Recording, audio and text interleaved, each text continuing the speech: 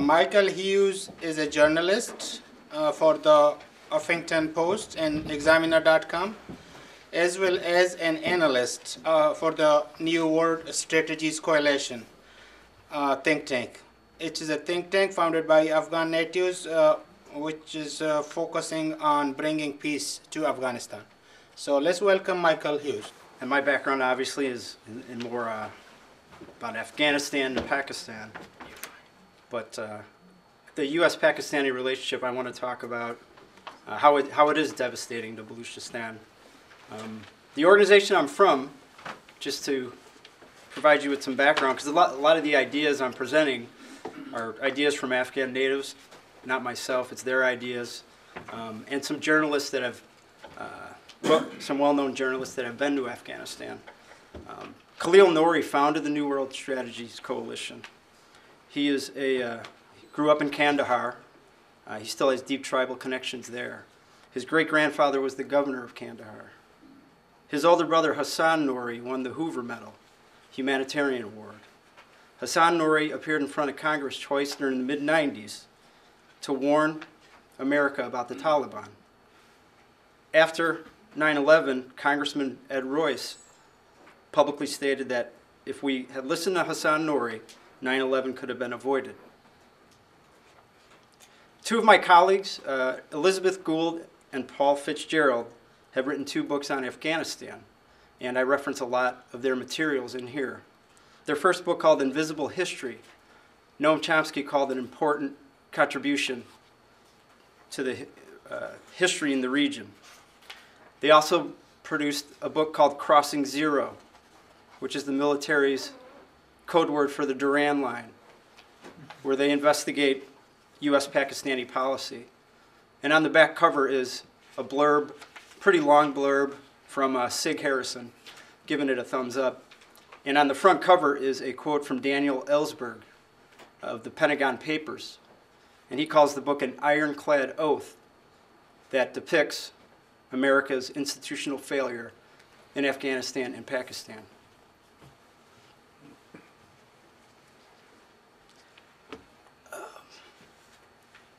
You know, we were talking earlier about some of the gentlemen about the tribal situation in Afghanistan. For the last 30 years, last 30 years of war has reduced the country to what we see today: violence, chaos, Islamic extremism. From 1933 to 1973, there were 40 years of peace and stability in Afghanistan under King Zahir Shah. There was a tribal structure in place, and the government was not heavily centralized. It was a Safalist society. There was a federalism in place, unique to the Afghans, and they had their own form of democracy. And our organization wants to focus on what worked then, and can we go back to some of those principles. After 30 years of Islamic extremism, the tribal values, the tribal system has been slowly eroded and is turning into a shell of what it once was. Although, you know, tribal values are still key. Taliban and the Mujahideen, groups like that have, and you know, the communist regime have, you know, devalued, you know, put that secondary to their own ideologies. But ultimately, you can't enforce an ideology onto the Afghan people. There's a quote that it's easier to take an Afghan to hell with kindness than to heaven by force. And I think that's true. But I say they're, you know, from my relationships with the Nouri brothers, I say they're hard on the outside, soft on the inside. But they're great people, and I'm proud to work with them. And we see a lot of similarities between Afghanistan and Balochistan, the plight of these two people. First of all, a very specific common denominator is both are being repressed by Pakistan's military and ISI. And nothing supports that more than the recent WikiLeaks documents. Nothing supports that more than the top military officer in the United States calling out the ISI for its ties to the Haqqani network, which actually made news which frankly puzzled us because that same story could be published for the last 30 years. They've had a relationship with the Haqqani network since the 70s. And General Kayani isn't willing to give that relationship up because he sees it as an anti-Indian asset. We also have a common purpose, and we both want true independence. Afghanistan, a lot of the Afghan people don't feel they've been independent in about 30 years. They've had their self-determination undermined by foreign powers. And there seems like a direct correlation between foreign intervention and disaster in Afghan history. They want to protect their moderate Islam values in their secular tribal code. They want to protect that. Just when I was reading that about the Balochistan, the secular values and the moderate Islam, that is what the Afghans I know aren't Islamic extremists. They're in the minority that are the ones that have the guns and the power and are hooked into the network that provides them power, the criminal syndicate, the corruption machine in Afghanistan. Sig Harrison actually pointed out that Pashtunwali, the tribal code of the Afghans, is 5,000 years old, and Islam in Afghanistan is only 1,000. But that was before the Soviets invaded, and there was the development of the Mujahideen, and the Taliban extremism has kind of changed that tribal balance. I found an interesting statement on your website. The Baloch people have nothing to lose but their chains, and I thought that was pretty powerful. And the shackles that bind are primarily the result of the nexus between Pakistan's military and the double-edged sword of Islamic extremism. However, the U.S. has played a significant role in destabilizing the region as Cold War doctrine still haunts the people of both Afghanistan and Balochistan. America's special relationship with Pakistan has been wholly codependent and dysfunctional. In the midst of a lover's quarrel, the U.S. throws money at Pakistan while Islamabad takes and spends it on everything except what they're supposed to. Both seem to suffer from a relationship of characterized by can't live with them, can't live without them. The face of oppression to most of Balochistan is their immediate tormentor, the Pakistani state, for they are the ones committing human rights violations right in front of their eyes on a daily basis, which include kill and dumps, kidnappings, and torture, both direct and via proxy. Now, as Sig Harris once said, it's a slow genocide. Earlier someone had said that. I'm like, you stole my line. I think I've heard it twice. And it is a slow genocide. Truth be told, Balochistan has been treated like a colony ever since Pakistan was spit out of a British laboratory in 1947. More accurately, 1948, when Pakistan forced the incorporation. Partitions were drawn that guaranteed perpetual civil war in the region and the final acts of a defiant and dying British Empire. Pakistani journalist Ahmad Rashid says Pakistan inherited a security state from British rule, described by scholars as the vice-regal tradition, or a permanent state of martial law. As was once said of Prussia, Pakistan is not a country that has an army, but an army that has a country. Today, Islamabad is threatened by Balochi independence. However, an entire Balkanization of Pakistan would be in everyone's best interest, including the Pakistanis. The idea consists of the Afghanistan absorbing the Northwest Frontier Province and the federal administrated areas, which would unite the Pashtun tribes. In addition, the provinces of Balochistan and Sindh would become independent sovereign states, leaving Punjab as a standalone entity. How's that for a modest proposal? That's a good. This is a much more beneficial process for the Pakistanis than, say, implosion, as they rush headlong towards state suicide. If you have any doubt, just look at the current foreign policy ratings last summer that came out that ranked Pakistan as the 10th most failed state on planet Earth. If there's any doubt, consider the weak central government, overstretched and incapable of governing Pakistan's frontiers, which has become the #1 source of regional and even global instability. Consider that the civilian government is so weak that the true strategic decisions are made by the military, making General Kayani the most powerful man in Pakistan. The governing Punjabi elite have neglected the other 3 major ethnic groups.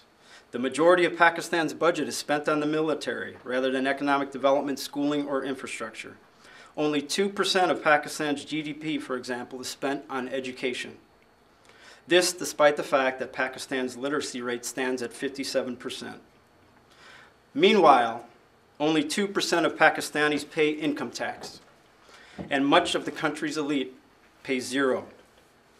As a result, Pakistan's revenue is among the lowest in the world. But Pakistani leaders, they don't seem to care. Because according to the New York Times recently, and I'll read, the Pakistani government appears to have calculated that the country is too strategically important for the United States and the Monetary Fund, and that even though Pakistan has balked at reforms, the international community would come through with support. However, let's not forget, what's behind this. Behind the ISI is a story that needs to be told. And Elizabeth Gould, Paul Fitzgerald, they entitled their book Invisible History. And some of these concepts seem pretty radical. During the Cold War, the U.S. suffered from a Manichaean worldview. They saw other countries in black and white terms, either friend or enemy, commie or non-commie. The U.S. was threatened by anything that resembled nationalism, socialism, and progressive movements. But they did find common ground with some of the most dangerous Islamic fundamentalists the world has seen.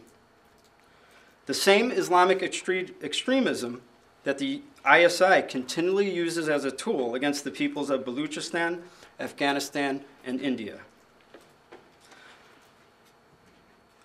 What is surprising to learn is, certain facts, like some of this began in the 1950s, when the U.S. began propagating Islamic extremism through a CIA front in Afghanistan called the Asia Foundation.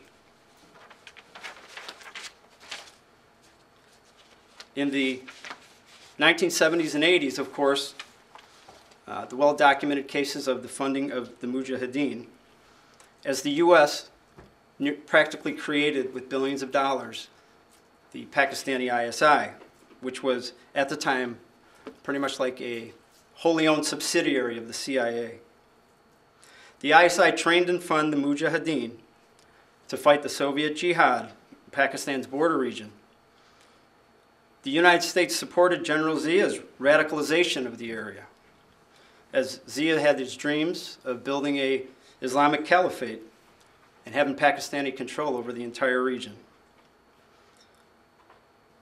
The #1 Mujahideen aligned with the United States, who he gave more money than anyone, a gentleman by the name of Gulbuddin Hekmatyar. And the U.S. media loved him. He was a CIA favorite. He was the leading recipient of U.S. aid in the 80s. The media ignored heroin dealing and human rights abuses throughout the 1980s. Dan Rather, not exactly a warmonger, refused to report on Mujahideen atrocities against their own people. And back then there were burning downs of schools, of girls' schools, but that all went underreported because there was a bigger mission. So part of the point is the U.S. government or our media ignoring human rights violations is not a new phenomenon. Hekmatyar himself tried to seize the Afghan capital with the backing of the Pakistani military, with no regard for civilian casualties. Pakistani involvement was extremely deep. To quote from Crossing Zero, quote, "Even the CIA became alarmed when in 1990, 700 Pakistani trucks containing 40,000 long-range rockets rumbled from Peshawar towards the outskirts of Kabul for Hekmatyar's plan to rain death on the Afghan capital." After the Soviet withdrawal in 1989, Some say, the U.S. abandoned the region. I think, that's, arguable either way, but they definitely, discontinued a lot of the funding. In the meantime, in the post-withdrawal, the Mujahideen tore the country apart through a series of civil wars. And Steve Cole's Ghost Wars, he does attest to the fact that Afghanistan was out of sight, out of mind. Circa 1990, George H. Bush said to one of his advisors, "They're still fighting over there?" In the mid-1990s, the ISI helped create the Taliban.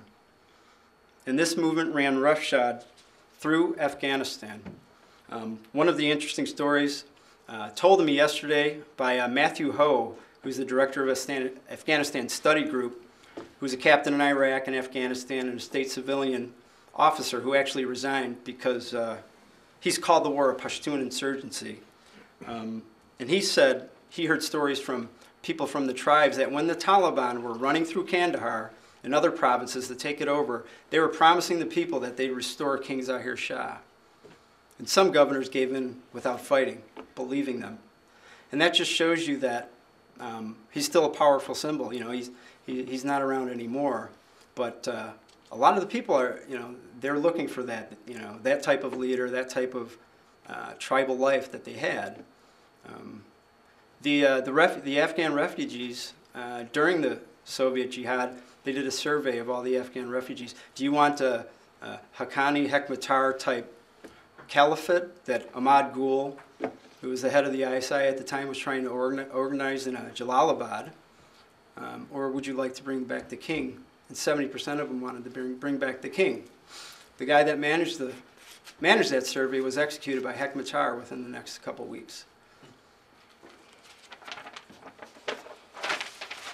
When the Taliban did come to power, it's pretty interesting. The Clinton had a policy that was best characterized as ambiguous, with certain people very interested in pipeline deals, certain people willing, even the U.S. government, to on the verge of cutting checks. One gentleman, Zalmay Khalilzad, called the Taliban atrocities the norm. And this was a Pashtun. In the mid-90s is when, Hassan Nouri made this statement. But the Taliban, during the Clinton administration, it wasn't until Madeleine Albright, near the end of the administration, actually said something. But all those years Clinton was in office, the Taliban atrocities, they weren't so bad. Today, they're unacceptable. And why weren't they then? In the post-9/11 war, one thing I should back up, I think everyone, I always say it's a given. Obviously, bin Laden was entrenched with the Taliban, and that was an outgrowth of the whole movement. And of course, 9/11, did occur, but it was in the post 9/11. It was in the post 9/11 era that the U.S. had an opportunity. They really had an opportunity there. The Taliban were wanted for holding Osama bin Laden, who was a terrorist that we wanted to topple, we wanted to bring in, we wanted to kill. Ahmad Rashid said, "The people in Afghanistan were dancing in the streets with their arms open to democracy and their hearts open to freedom." They really were looking forward to U.S., what the U.S. was going to bring. And right around then is when we had the great Iraqi diversion. Unfortunately, the U.S. had a skeleton crew, had a watered-down crew, and the Defense Department funded the same warlords that have been destroying the country for years. And once again, these warlords tore the country apart, and we lost an opportunity there. Zalmay Khalilzad, this is a fact that's in the U.S. military think tank. They have a magazine. There's an article by Chris Mason and Thomas Johnson. They call the Loya Jirga that put Hamid Karzai in place a CIA stage act, where they stiff-armed the king, who was alive at the time, who 3/4 of the delegates voted for, King Zahir Shah, to become the leader. They inserted their partner, Hamid Karzai, which was one of the biggest blows and one of the biggest mistakes they've probably ever made.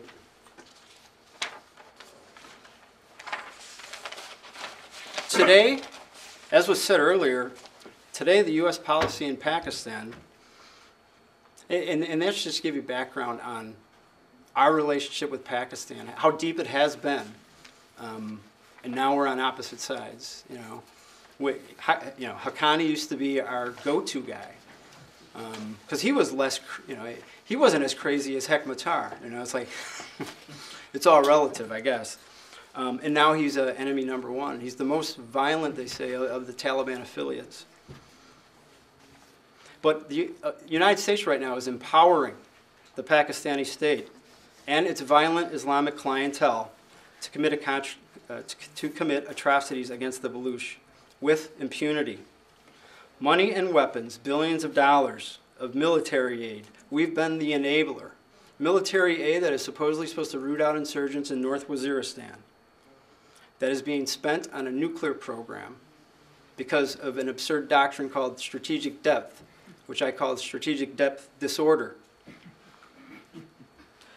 A report came out last summer by an arm of their very own intelligence unit that concluded that India is not our number one existential threat. For the first time in the history of Pakistan, they were willing to admit that. And using my words, the top existential threat are the monsters from within that they've helped create throughout the years to terrorize the Indian state. And ironically, a lot of them have come back home to terrorize the Pakistani state. And a lot of them are used. A lot of them are assets. But you've noticed there have been attacks on, even ISI or military installations. It's, you're playing with fire, and now they're wondering why they're coming back to haunt them.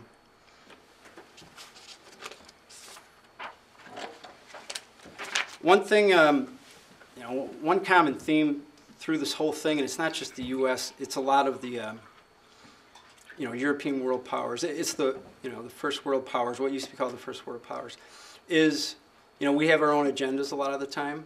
President Obama has been inconsistent. Continuation of double standards, supporting one dictator. As you were saying earlier, we have a habit of supporting oppressors, and we still do to this day, and there's no consistency in who we support and who we don't support. Saudi Arabia has a worse human rights record than Libya. And they're our friends. They're our allies. Based on human track record, someone said Pakistan is worried about Balochistan is too dangerous. Nationalism is dangerous. And sometimes you wonder, if the U.S. has a similar mindset. I think the point is, if you look at what the U.S. has done in the region, think twice about how you want the U.S. to intervene.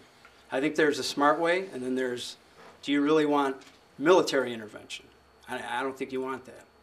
I think funding, and I think the media has to come forward. I think those things are important. But based on the history, do you really want U.S. idea of assistance? Obviously, they're not going to go fund the Pakistani ISI again. But I think you know what I mean, is our best laid plans can be pretty dangerous. I think that at the end of the day, the UN does need to investigate war crimes. We need to stop the drone wars. Now, I joke around with these, some of my, so-called liberal friends that are Democrats, and I say, you have a problem with waterboarding, but you don't have a problem with, shooting a suspect based on scant evidence from the sky with no trial. Like, is that American? I don't know. It seems kind of, the drone program, I think, has fueled the insurgency. It doesn't matter how many mid-level or high-value targets. Matthew Ho was a captain over in Afghanistan. Yesterday, he was telling me it's ridiculous, the percentage of high-value targets that actually get killed. I'm sure a lot of those people that get killed are, they're not innocent, but, a number of more civilians get killed than is necessary. This drone war, this extrajudicial killing, it's potentially against international law. Obama's this constitutional law professor, and he needs to look in the mirror. I mean, it's pretty amazing what he's willing to authorize. Obama has tripled the drone program. Under Bush, he's tripled it. This is a guy that, you know, I don't think anyone imagined he'd be doing what he was doing. You know, it's kind of scary. And there's something out there that my colleagues have brought up in our white paper is that, you know, a few years ago, the UN passed a resolution about human rights and the indigenous people. And it's really, you know, it's a principle. It's not necessarily a law, but it's a group of standards that we can use. Objective standards are always nice, and that Balochistan can leverage. And if the international community, for example, can surround, you know, come forward and say, these are our standards that are rights for humanity. They're not rights for Americans, they're not rights for Afghans, they're not, this is humanity's basic rights. Let's all agree on this. That could be a tool. Of course, the U.S. didn't vote for it, but they didn't vote for the International Court either, so. Sometimes, you know, we have our own reasons. But I think, you know, the bottom line is, you know, we need to think twice. We need to think this through. I think the media has, you know, and me included, has done a horrible job of reporting this. You go on the New York Times and you search for Balochistan, and there's not an article that's not centered on the Quetta Shura, you know. There's nothing about the plight of the Baluchi rebels. Nothing. I searched for the last year. That's the New York Times. It's pretty disgusting, you know. And I just learned recently, you know, about everything that's going on there. And I assure you, my focus is to change that. My focus is to bring this to light as best I can. You know, the things I heard today too were just hard to believe. It's really hard to believe that this was all going on. We should stop giving military aid to Pakistan. There's another solution, and I think it's you know, it's not going to be easy because the U.S. is caught up in you know, there's history there, and they're a little entangled. It's going to be hard. You're not going to decouple Haqqani from the Haqqani network from Al Qaeda. To me, they're one and the same based on everything I've read. And for Obama to try to decouple them and try to say, dismantle Al Qaeda over here, and then the war's over, that's not solving anything. It's just a labeling game. They're all the same people. They sit on, you know, Al Qaeda sits on some of the shuras, the Haqqani shuras. The closest person in the world, you know, let's assume Osama bin Laden's dead. Haqqani's probably the next guy, the next most dangerous guy in the world. And General Kayani is, you know, is his buddy. And for some reason, for you know, how long have we done this that we think Kayani's going to give them up? It's insane. And plus, you know, he does think we're leaving the region. Kayani's not going to give anything up. I was joking around with an Afghan friend. I said, there's a better chance of Kayani converting to Hinduism than, you know, before he gives up Haqqani. So, and you know, take that to the bank. But I think our plan has to be focused on some of those principles. I think we take baby steps. Would be, you know, and you know, figuring out where this aid's going, like the, you know, the Kerry Lugar bill. You know, are we accounting for all that? That's a good idea. But we're talking about one of the most incompetent governments on earth. You know, they're borderline bankrupt. They should be bankrupt if it wasn't for us and the International Monetary Fund. They would be bankrupt. They lack their civilian leadership, probably worse than their military leadership, you know. Kayani's, you know, walking around with the parrot on his shoulder. He's kind of like a pseudo-hero.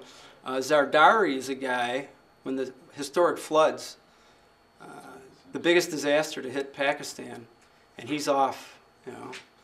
There's, you know, I think I wrote something along the line, you know, you could hear the caterwauls of the dying from the Pakistani, you know, floods as Zardari sipped wine, you know, with Cameron at the, you know, Chequers in France. And then he went and stopped by his French, you know, his second home in France. You know, and I said he might as well go on the record and say, let them eat cake.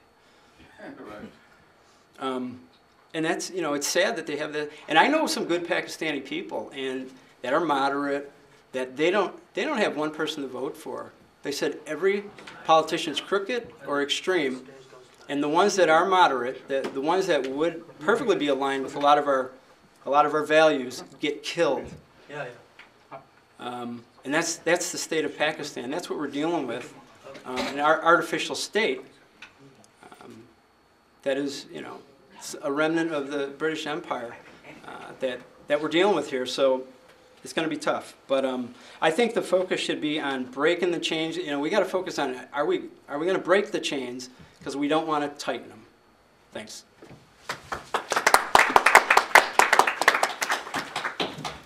Are you open to questions? Let me finish with your question after that, because we got some more speakers, so maybe we leave some time for that one. Yeah. Thank you, Michael. Thank you for your great speech and your help and support. And we depend on you guys. You guys are the brain of the humanity. Journalists make a big difference, and I hope the Balochistan story will get out and will be heard by all of us in the near future. I would like to invite now our next panelist. I request all the rest panelists to try to short their speech, as we are running out of time. We hope we will accomplish everything within the remaining time. Let me see if one of our speakers from France is available, so he can give a speech quickly over the Skype. His name is Munir Mangal.